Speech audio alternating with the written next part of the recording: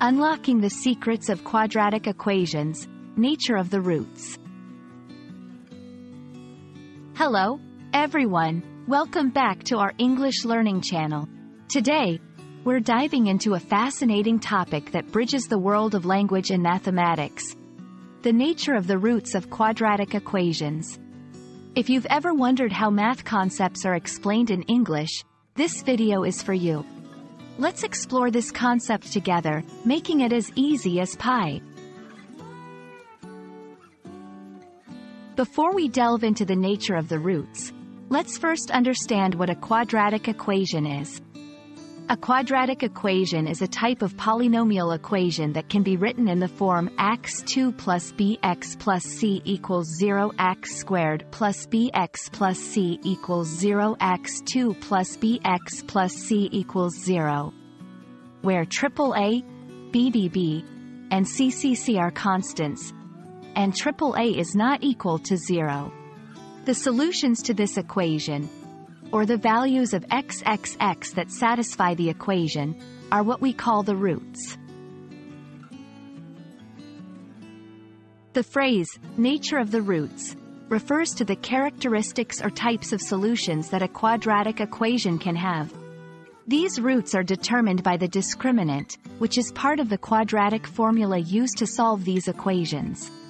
The discriminant is given by b2 minus 4acb caret 2 to 4ac b2 minus 4ac. If the discriminant is positive, the equation has two distinct real roots. If the discriminant is 0, the equation has one real root, also known as a repeated or double root. If the discriminant is negative, the equation has two complex roots, which means they have a real part and an imaginary part. Let's look at some examples to make this clearer. Positive discriminant example. For x2 minus 5x plus 6 equals 0, x squared 5x plus 6 equals 0 by 2 minus 5x plus 6 equals 0. The discriminant is 25 minus 24 equals 125 minus 24 equals 125 minus 24 equals 1, which is positive. So, this equation has two distinct real roots. 0 discriminant example.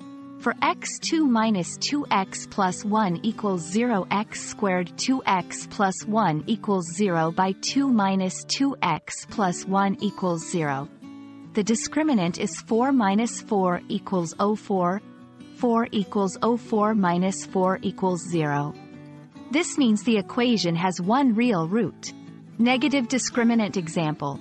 For x2 plus 4x plus 5 equals 0, x squared plus 4x plus 5 equals 0 by 2 plus 4x plus 5 equals 0. The discriminant is 16 minus 20 equals minus 416 minus 20 equals minus 416 minus 20 equals minus 4, indicating two complex roots. We hope this video has shed some light on the nature of the roots of quadratic equations and how they are determined. Remember, understanding the discriminant is key to unlocking these mysteries. Whether you're learning math, English, or both, keep up the great work, and don't hesitate to explore further. Thanks for watching, and see you in our next video.